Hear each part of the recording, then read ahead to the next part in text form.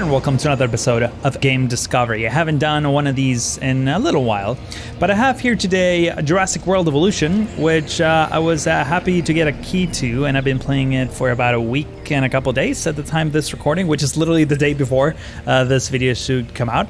If you just landed on this review and you don't know what my channel is about, let me give you some context to how I'm reviewing this game. I tend to play games from a design perspective. I'm mostly interested in the sandbox aspect of these games, not so much in the management, though I was getting into this game with the expectation that it was going to be, management heavy, and that turned out not to be the case, or at least not entirely. So let me first tell you a little bit about, what this game looks like. I mean, look at these graphics. It's just everything is super detailed. The models from not only the animals and the animations, those are just fantastic, but also just the grass, I think, is the first thing that I saw that totally drew me in. And when I saw that back in the Frontier event in London, it's like, okay, sure, yeah, that looks like, like CGI, like they put together that for the trailer. I was later told that that wasn't the case. That was like actual in-game graphics, and I was able to confirm that as I was playing this game. Obviously, this video is in 4K, so if you have a big enough bandwidth, you can hopefully get all of that juicy detail out of that. The trees also are incredible. The buildings themselves and the way the weather works, just everything is like really, really pretty and eye candy. As far as the audio goes, obviously the soundtrack is from the movie, and that's mainly why I'm not showcasing it on this video because of copyright reasons. However, the dialogue is actually really cool. They have a lot of voice actors, and one of them is actually Jeff Goldblum. Okay, this is as good a place as any to begin. Yeah, you can get your feet wet here, and you should, because diving into the deep end of the pool is where the big, angry, hungry things are. And you want to be ready before you try that. So the way this works is you first start on an island. There's a cluster of multiple islands that you unlock as you accomplish different missions. The first island, it comes in with some pre-built stuff. There's like a half a fence done and just some buildings, and you pretty much have to populate that with dinosaurs and start getting guests in. The goal of the game is to have guests come into the park, give you a ton of money. You keep doing research, and hopefully the dinosaurs don't escape and kill everyone. That's pretty much what you're supposed to do. When I first saw the first island, I was like, okay, cool. I didn't see any like sandbox options, so I was like, okay. I can't design with some of these tools. That's great. The game looks nice. I can have fun with this. And you start getting these contracts. There's like 3 types of contracts that you get: science, entertainment, and security.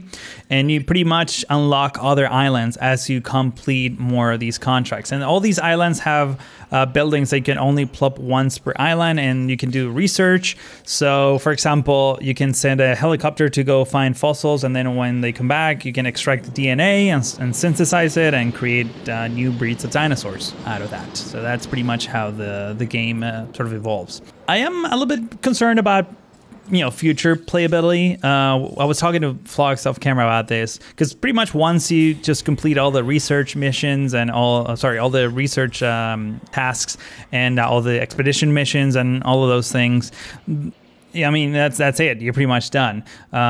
You can keep playing and refactoring these parks over and over again if you would like to do so. But after playing the second island, which is the one that you're looking at right now, by the way, the weather sort of changes from island to island. So this one is staged, or basically based of dusk sort of time of day.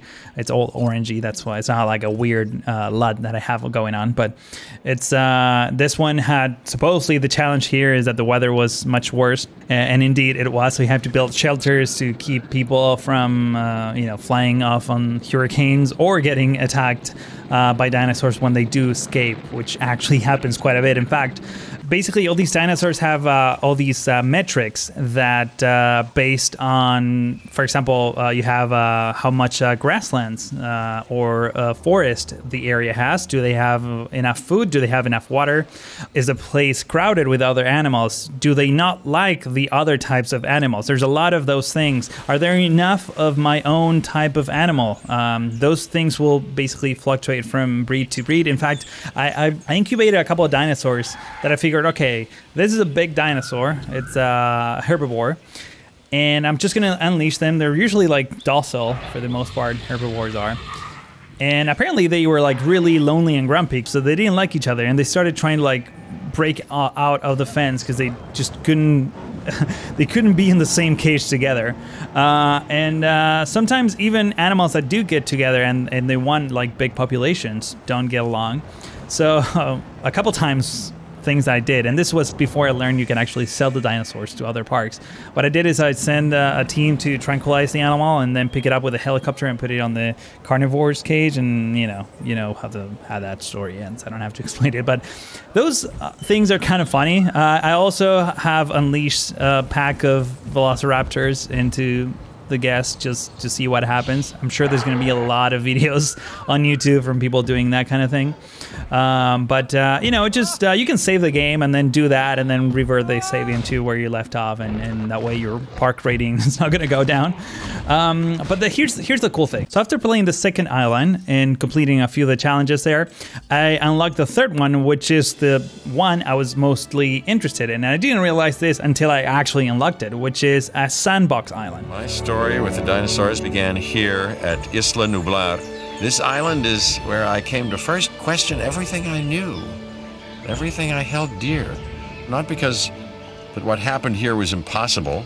Obviously it wasn't. This is Isla Nublar, and the sandbox island, it's pretty much what it sounds like. You have unlimited money, but you can only access the things that you've previously researched. So you can only access certain breeds of dinosaurs that you spend money on, and all the other islands, sorry. And then there's certain buildings that they don't do anything. So for example, you can't conduct any more research from that island because, you know, obviously you have unlimited money. However, this island is totally blank. So you start with nothing, just a monorail station that connects to the outside world, and then you can just do whatever you want. It's pretty big. I wish that you could turn every previous island into a sandbox island. I haven't found a button to do that. Maybe that's an option, but I couldn't find it. I looked for it and I couldn't find it. So maybe a future update will take care of that. Or maybe after I complete the entire game, I will do that. Because so far I've unlocked like 4 islands out of the, I think, 7 total islands or something like that. Not entirely sure. But I mean, the sandbox mode also has a whole bunch of settings, just so you know. You can alter the type of day, set it to daytime, dusk, or night. You can even change the ratio for the weather, so how aggressive the weather is, or how often do dinosaur escapes, or sabotage is another thing that actually happens. But in this one, I just left everything by default. I thought that was like easy enough, and indeed it was pretty easy as long as you didn't start mixing dinosaurs that don't really want to be with one another. In fact, one thing that I highly encourage you to do is build double fences. As you see on this sandbox island, I've been doing that quite a bit actually, and that gives you some time, because there's this one thing, and I'm gonna get into the gameplay now, and it's the thing that I dislike the most from this game, which is the camera system. Every time you click on a building, it focuses the camera on that building, and it does it with like an ease in and ease out kind of movement. So it's really slow to even do that.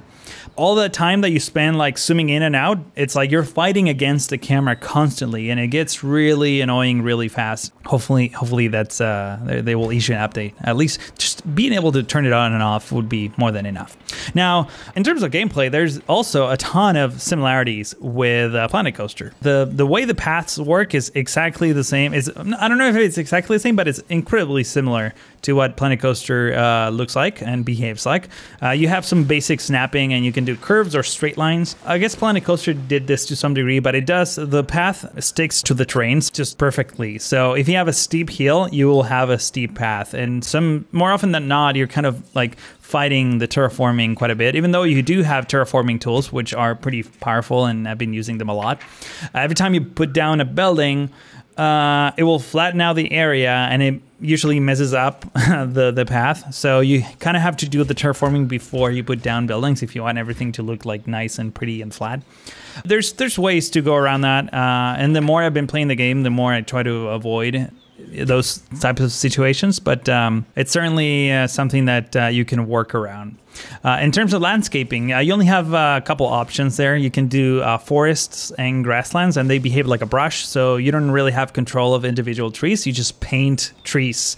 And then you can do grasslands, which are like lower vegetation too. So dinosaurs won a little bit of both. The thing with tall vegetation is that cars, like for example, rangers, can't go through those. So you want to have a mix between grasslands and forests, so that there is some pathways that your team, your maintenance team, basically can use to go into the different cages and perform different tasks. So let me answer this question that I'm sure is going to come out in the comments down below. Will you make a series of this game? I don't know yet.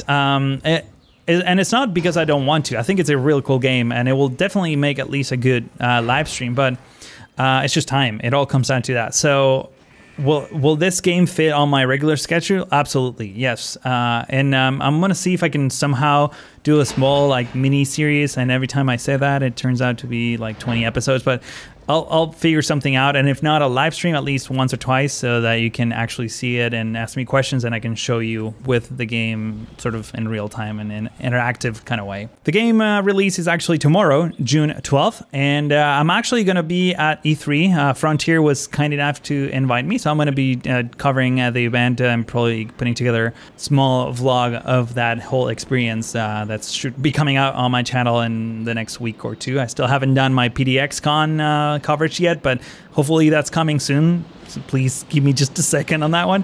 But yeah, that's pretty much it for this initial first look of Jurassic World Evolution.